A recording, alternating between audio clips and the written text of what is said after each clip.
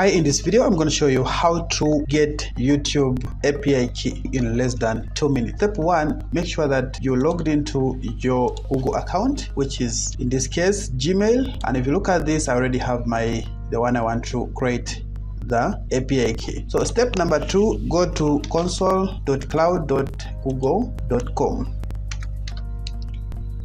In case it's a new one and you've never created any API key before, so you're going to get this pop-up menu where you have to agree terms and the country where you come from, and you go ahead and agree and continue.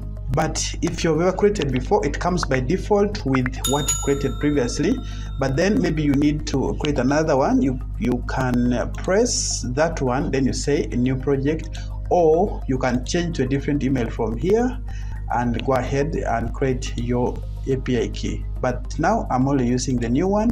I've already accepted. Come to project and enter new project. Give your project a name. I'm going to call this BT Media. Go ahead to create. The project is being created from here. Select the project, go to API and services, come to library, scroll down and come to YouTube Data API 3. Enable, go to credentials and create credentials. API key,